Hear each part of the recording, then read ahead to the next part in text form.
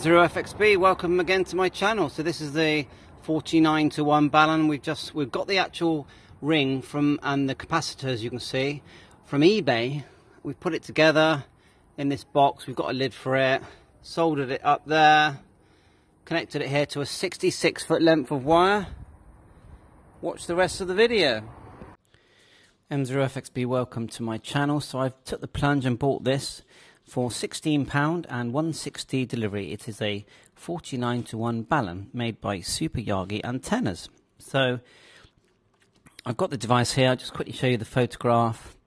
And you've got your capacitor here. This is, well, I'll show you how this connects when I've fitted it. This one here with the larger ring goes to the center, or to the basically the end fed wire. And let's just quickly look down. He's got some instructions here. So let's have a look here. The large, well, let's read the whole section. Genuine ferrite 140 mix. See wiring diagram on photo. Large eyelet is for the wire. Two small eyelets go to the ground on the back of your SO239. If you are fitting a counterpoise, then you can also connect to the back of your SO239 socket with a wire to your bolt on your box. The large ring goes to the wire. The two small rings go to your ground on the input SO239 socket. If you want to add a ground to your plastic box, add a link to the same point. Also, the single wire and cap go to the center of the SO239 socket. So there you go. So let's do this. I bought myself a box. Let's give it a go. Let's quickly look at the pictures. There's the diagram that he talks about. There's him testing it as well. Nice tester. There you go. So let's give it a go. Here's the actual part. Here's the capacitor, the ring connector there, and the main one for the wire is here. It's nice big ferrite ring, good quality, I think. Not that I'm an expert on ferrite rings. So I've dug out a length of wire that I've got here. It's going to be 66 foot. Just lying around from old antennas. I always keep those cables, much against my wife's permission. So I've just got a patch lead here that's lying around. So what I'm thinking is that it'll go through. This is just like a box from a hardware shop. It's not a proper balun box, but you've got soft entry points here. I'm not sure if I'm going to use them, and then it just screws on. I'll probably use some grease. Anywhere where water can get in, I will seal it, so you can see there's holes there. So I'll seal that with grease or something, or some maybe some universal sealant for bathrooms and sinks. So yeah, it will go in here somehow, like so. We'll have to sort of work out how we're going to do it. That might just poke out like that, and then I might seal it as it goes in. So somehow we're going to get it into a box, get the ferrite ring protected into a box. The box is about 4 or 5 pound, and there's a screw on the top like that. So I'll come back to you when I'll get it all assembled, then I'll show you exactly what I've done. So what we're thinking at the moment is we're going to poke this coax through here, which has the PL259 at the other end here, and connect here. And then that, we're going to poke it through there. It's like a soft rubber. We're going to poke it through and then bolt it to the wire, because the wire already has a connector on the end of the wire. The other end of the wire already has one of these. That's quite handy. So once that's bolted here somehow, a couple of cable ties probably just to hold that down, I'm thinking, eventually. And then, yeah, we're going to have to fix it in a way where when this is being stretched, that it doesn't get pulled. So we'll think of a way of doing that as well. Right, okay, well, we think we've got it sorted. So the larger ring is here, connected to the wire with a bolt. Then we've just used, for now, instead of an SO239, we've soldered half a patch lead to these connectors here. You've got the capacitor in between, and the center feed is on the left here. That's your earth. Now, I think we can attach more earth if we want. But anyway, so, and then it's just poking through the junction box there and there. Obviously, if you want it to be outside permanently, got to waterproof all the holes with, I would use bathroom sealant, I suppose, or you could use grease. Eventually, when I finish testing, it will look like that with the wire sticking out. I'll probably make sense to connect something to your earth here that goes out, so you can add a counterpoise if required, you know, which wouldn't be hard. I could literally just poke it through there and solder it to that ring.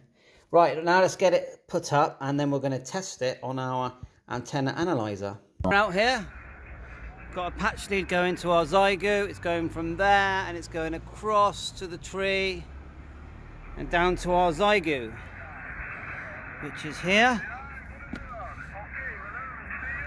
Let's turn the filter off. So on 40 meters for now.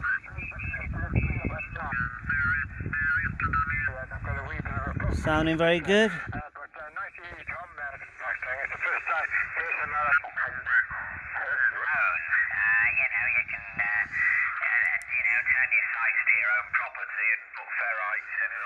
There you go, let's do a bit of tuning.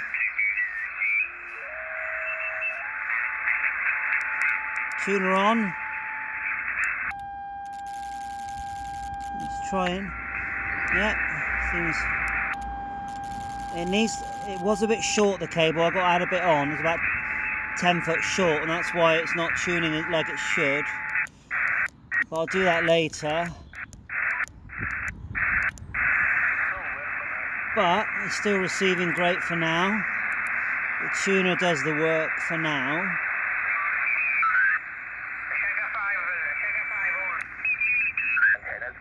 Very pleased with that. Look at that. Anyone to use them. I've got a handful of them. I've got one for 20 metres, 80 metres, 40 metres, 6 metres. Sounding good. Radio 1, Whiskey Radio Tango Charlie. Let's just try tuning on 20. We're a bit, like I said, the antenna's a bit short.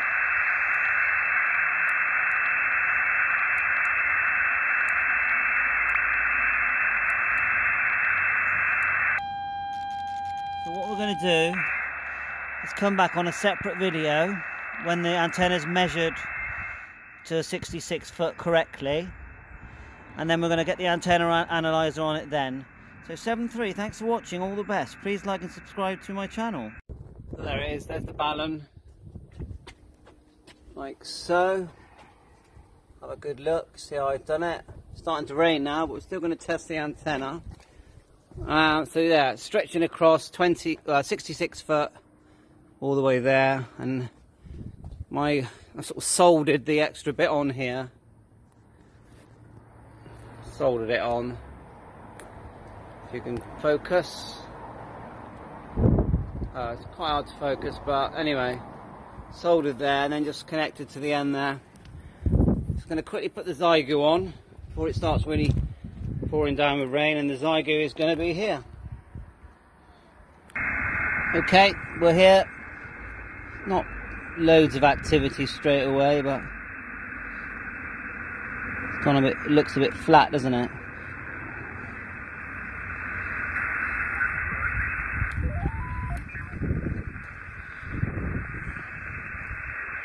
It's going to rain soon.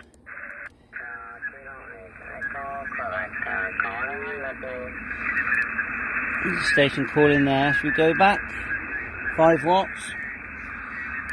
Mike 0 Fox X-ray Bravo QRP.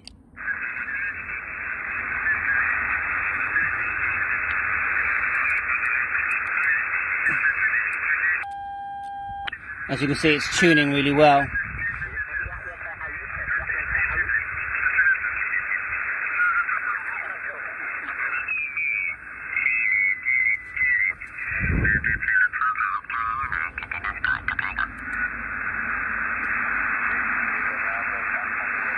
A lot of strong signals there. By the way, my uncle Mike India 0, Mexico Oscar Delta, MI 0, Ministry of Defense. So anytime you hear me, please don't hesitate, give me a call. 7-3, stay safe and have a nice weekend. Starting to rain here. I need to put this away. But yeah, it seems to be working fine. It's tuning good on 40. Just a quick tune, hardly anything.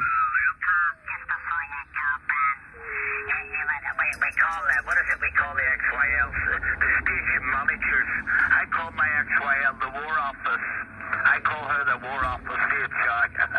She too many strengths down the one arm, and she says, you know, she would give out. So it's working fine, happy with that. 7-3, all the best. Right, we're on a 66-foot length of wire, which I will show you, and these are the low points that you get with a 49-to-1 balun. So lots of low points here. 27, 34, it goes up there, let's go back. 20, 14, and the one I use the most is 7. So yeah, it's about what I'm expecting for this one. I'll just show you the antenna.